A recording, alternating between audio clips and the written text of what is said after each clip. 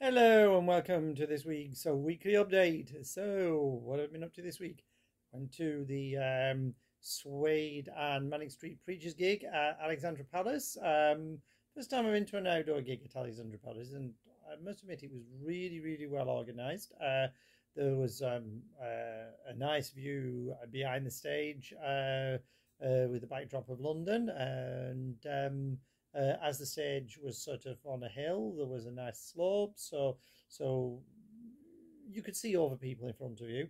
The way they'd organised the food was good. They had the road closed off in front of Alexandra Palace. They were using the terrace, and what they'd done is opened up the main hall. So they put some portaloos in there because you can never have enough loos at a gig, especially an outdoor one, and they'd also put some picnic tables in there that you could sort of eat your food at if you didn't want to sit on the grass, and also if it was raining, which luckily it wasn't. Very, very good gig indeed. And on the painting front, I managed to paint the whole of the kitchen with one coat of paint now. So some areas have got to get two coats. Then I'm buying the Go On Pink dry white paint. So for a third coat, I can actually tell where I painted it.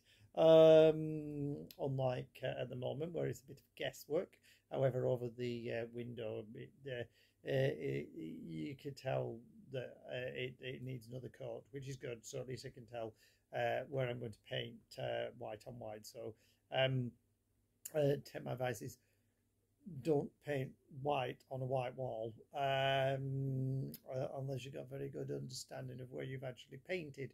So that's progressing. I might have finished the well, I won't have finished it really, but I might have actually got a second coat on it by the end of the weekend, and the rugby matches for next season are out. So I've got all those marked in my diary now, so I know when Saracens have got a home game, and I can plan around it accordingly. So I'll hopefully manage to make some more games than I did last season.